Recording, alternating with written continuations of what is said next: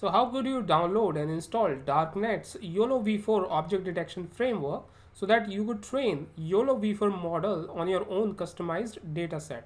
Also, how can you perform object detection on a given image or video using pre-trained YOLOv4 model?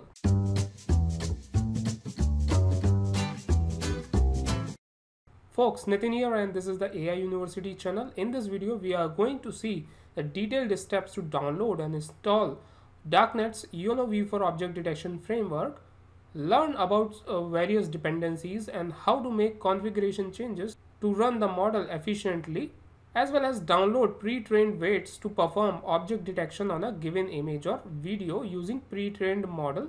Along with this, we'll see how to download the object detected image and video on our local computer after we perform object detection on them.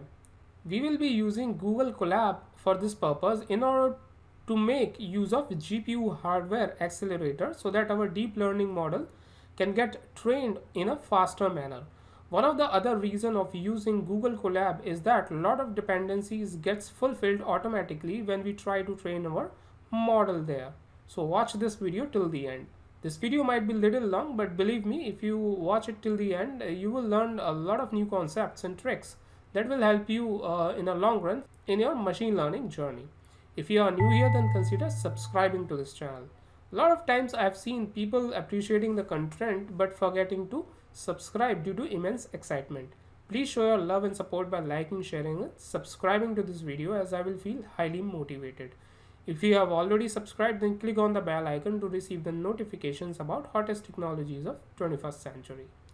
You can download the code related Jupyter notebooks and other related material by enrolling to this course on the AI University website.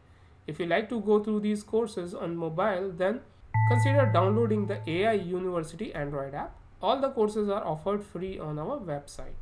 So as I explained earlier, YOLO uses convolutional neural network to train these models. So we need to use GPU machines for that purpose. If you have jumped directly on this video, then consider going through previous videos in order to understand what is YOLOv4 and how can we download a custom and annotated dataset free of cost, as well as how can we annotate the images by ourselves if in case we have our own image data. So without further delay, let's move to the Google Colab Jupyter Notebook. So as a first step, we need to change the acceleration mode to GPU. So let's first click on the runtime, then click on change runtime type. You will see a drop down here, so you can select GPU or TPU. So I would select GPU here, click on save. Okay, now your GPU hardware acceleration is enabled and you can train your model in a pretty fast manner here. So now let me explain the code in a step-by-step manner. In the first cell, I'm mounting the Google Drive so that we can access various files, image dataset, etc. that we uploaded on Google Drive. Here, first we are importing drive from google.colab, and then after that we are using mount function associated with the drive. You will need to provide authorization here when you run this cell. In the next cell, I am importing the OS package so that I can change the directories whenever I want to. This is something which I am doing in the next cell. I am changing the current directory to /content/drive/my drive/youtube project/YOLOv4. So first I am setting the path variable, and then I am using chdir function of OS package to change the current directory. I am passing the path variable as an argument here. I wanted to download YOLOv4 in my YOLO_v4 folder, hence I set the directory to this location. So in the next cell, I am cloning the Darknet repo in order to download YOLOv4. When we run the cell, it will clone Darknet from LXC AB's repository. So you could see that it has cloned the repository in the directory. I will show you in a short while. After this, we need to change certain configurations inside a file named as makefile. So let's head over to our YOLOv4 folder. So you could see that a separate Darknet folder has been created here. Let's go inside this folder, and this folder has been created as a part of the cloning process. So you remember we cloned a repository a while ago, so this folder or the YOLOv4 framework Darknet folder has been created as a part of that. So let's locate the make file now. So you could see that there is a file with the name make file. So just right click on it and select open with text editor. So you could see a separate tab will be opened where you will see the content of the file. So now you can see the content of this file. So we need to change the values for GPU, CUDNN and OpenCV from 0 to 1. I have already made those changes, so you could see that the value of GPU is already 1, CUDNN is 1, and OpenCV is 1. These were 0 earlier, but I've changed it. So that's why you are able to see their value as 1. So you also need to make the similar changes. So these are some of the configurations that are required to use GPU environment successfully, as well as enable OpenCV to view images and detect them in right manner. CUDA is or CUDA is a parallel computing platform and programming model that makes using a GPU for a general purpose computing simple and elegant. If you're not training your model in Google Colab and is training it in your own GPU based hardware machine, then you need to have following things installed in your environment depending upon whether you are using Windows system or Mac OS or Ubuntu. So these are some of the things you need to make sure that you have installed in your environment, which is Git installation, CMake installation, Python installation, OpenCV, Visual Studio, CUDA, CUDNN, and you must have a latest GPU driver. Since Google Colab fulfills most of the requirements out of the box, so we will do necessary installation as and when we feel a need of it. In the next cell, I'm just trying to show you how to see the CUDA version so that you get a feel of what am I talking about. I've also mentioned the CUDNN and OpenCV versions Google Colab uses out of the box. So you could see the version here. In the next cell, we are going inside the Darknet folder using chdir function and then compiling the Darknet framework using make command. This is required so that we can use Darknet files to train our custom object detection model.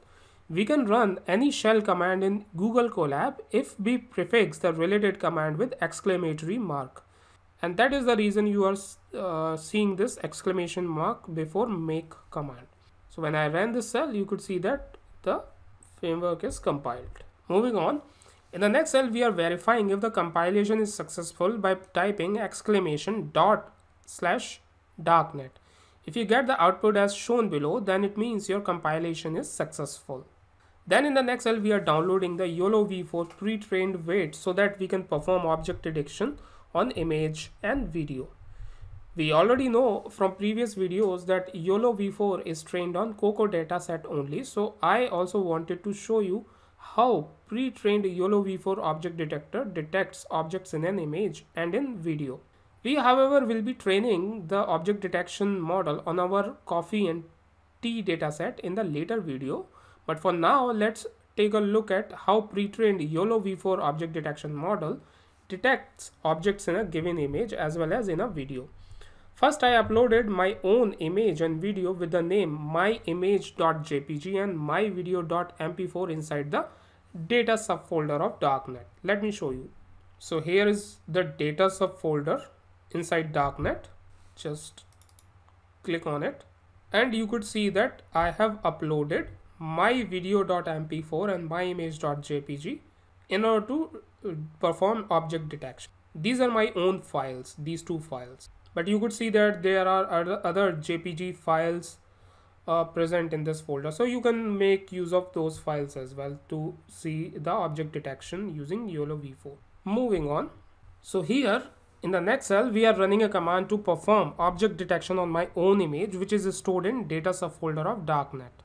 Here we are running detector and referring myimage.jpg as test image. Coco.data file, YOLOv4.cfg file and YOLOv4.weights files are required for running the detector. Coco.data and YOLOv4.cfg are stored in CFG folder of Darknet, and as I told you earlier, myimage.jpg is stored in data folder. Okay, so that's why these are prefixed with corresponding folder names. So this was my original image, and when I ran the cell, it detected, and this is the image after we performed object detection.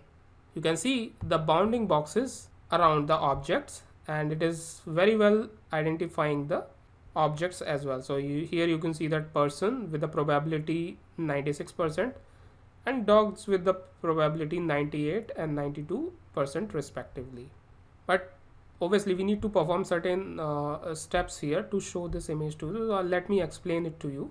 So in the next cell, I have commented certain lines of code which you can run if in case you are getting permission denied error on your Darknet folder. Then in the next line, I'm showing you the result of object detection performed on my image.jpg.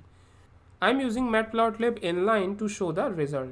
The code is quite self-explanatory in this cell, right?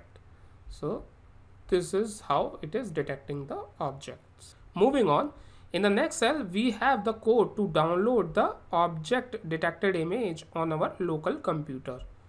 So this is the code to download this particular object detected image, which is this image on your local computer. So here we are importing files from Google.Colab first, and then we are using download function and passing the name of the prediction.jpg to download the resultant image. I mean the name predictions.jpg.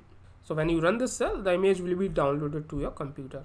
In the next cell, we are performing the object detection on my own video named as myvideo.mp4.